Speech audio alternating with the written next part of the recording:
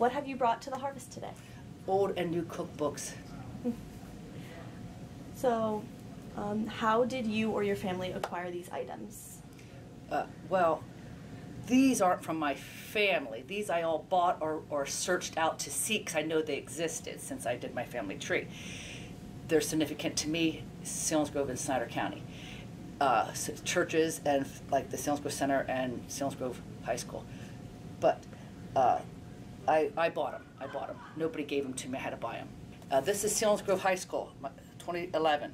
Okay, they made a cookbook. My name's in here. I put some recipes in here to get my name in a cookbook. I'm 54 years old. I wanted my name in a cookbook. I got since I found out about cookbooks. Doing the family tree of churches and local places, jobs like the Selinsgrove Center or library.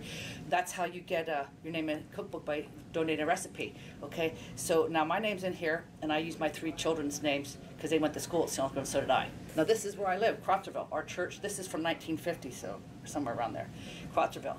We used to have a post office. We don't anymore. So that's significant to me. I wish I had some stuff stamped from Crotzerville, since my mother's maiden name is Krotzer, and my family tree's Krotzer, and the town's called Krotzer.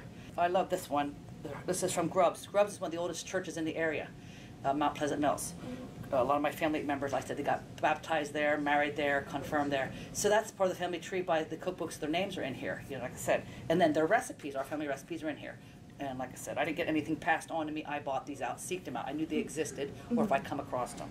These are postcards from Snyder County, Whispering Pines. It's a beautiful apple orchard, discount grocery store run by Amish people. Yeah. So they give free postcards now. They used to sell postcards. Now they just give free ones to advertise for themselves. So. Well, that's awesome.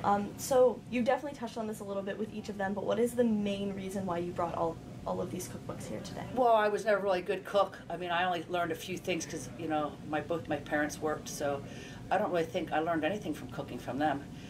And all 4 of my grandparents spoke Pennsylvania Dutch and were farmers. So of course I used to eat pig brain, stuff like that, but I never asked how to make it,